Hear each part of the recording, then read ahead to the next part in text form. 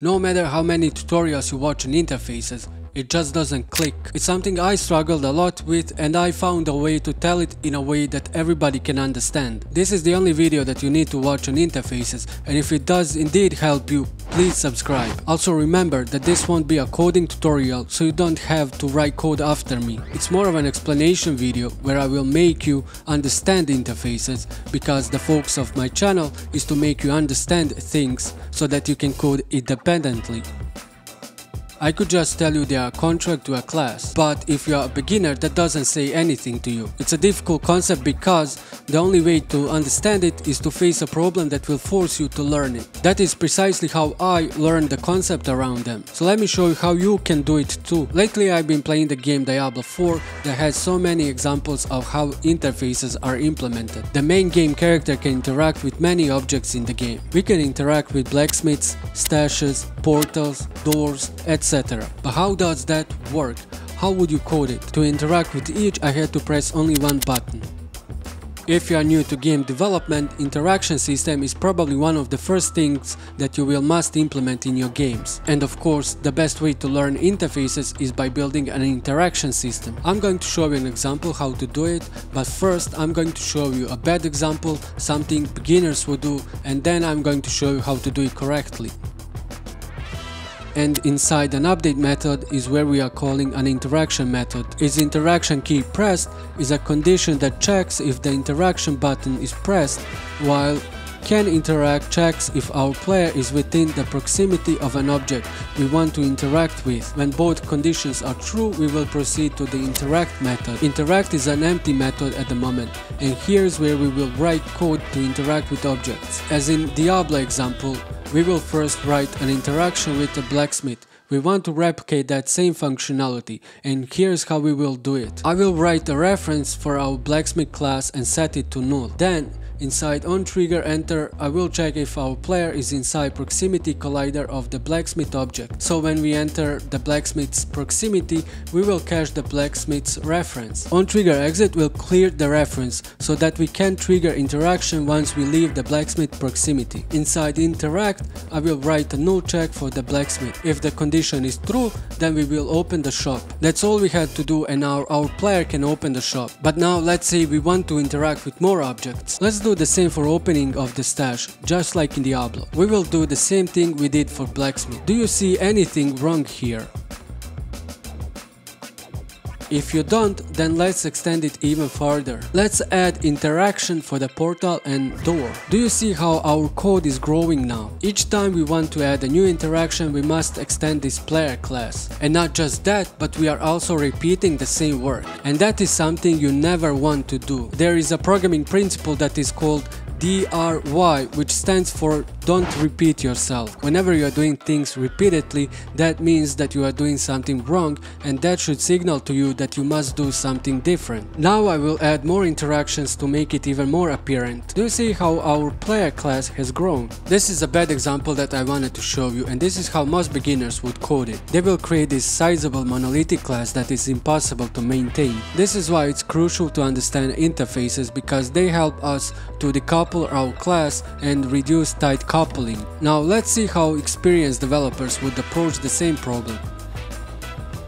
Let's start with writing our first interface and name it iInteractable. Uppercase I stands for an interface, and the reason why interfaces are written that way is that it's just a convention that makes it easier to recognize an interface when being referenced, so it's not confused with a class. Then inside it I will write a method named interact. Now back to our player class, we need to do some refactoring. Delete reference to all interactable objects, and instead we will only reference our interactable interface. Since interface is null, we need to cache it and clear it inside onTriggerEnter and onTriggerExit, just like we did before. We will remove the interact method completely and instead write interactable.interact. This is essentially the same as the interact method that we just deleted. Now this is all the code that we need to be able to interact, and did you notice how shorter it is? We don't need to extend functionality manually by repeating ourselves anymore. But now every object that we can interact with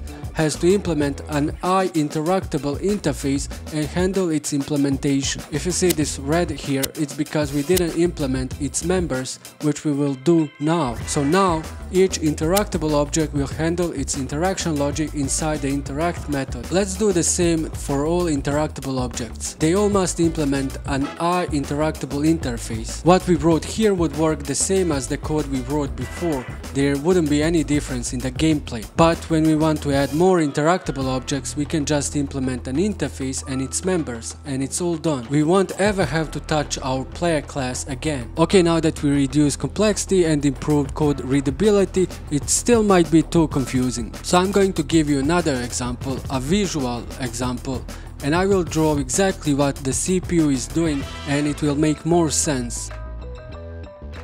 Let's look at our door opening example in Diablo 4. I will try to draw exactly what is going on. I will show you a bad example first of what exactly is going under the hood. Our player will approach the door, and here around these doors there is an invisible collider.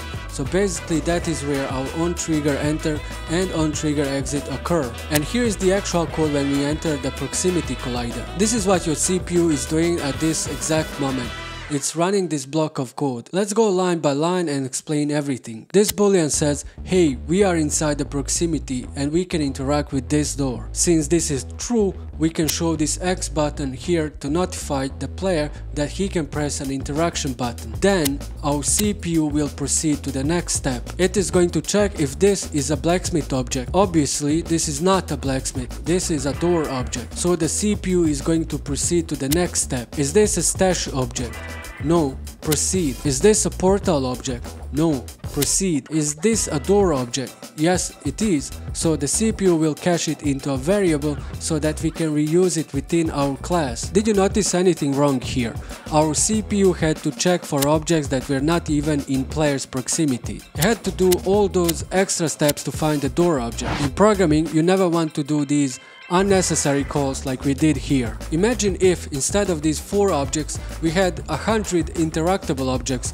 That would need to do 100 unnecessary calls in a single frame. If we for some reason decide to delete blacksmith object, our CPU would still check for it even though it's not in the game. Now let's try to open these doors and let's see what our CPU is doing. After we press interact button, our CPU will run this block of code and it will start doing checks line by line. On the first line it will check if blacksmith is not null, which is false. If you remember, we only cached the door object, so all these other objects are null. Now it proceeds to the stash, then to the portal, then to the door. Since our door is cached and not null, it will proceed to this method open door and call it. As you can see, we had to do these extra calls once again unnecessarily. We had to run 9 checks just to find our door object. When looking at these interactable objects, we shouldn't see them as classes like blacksmith, stash, portal or door.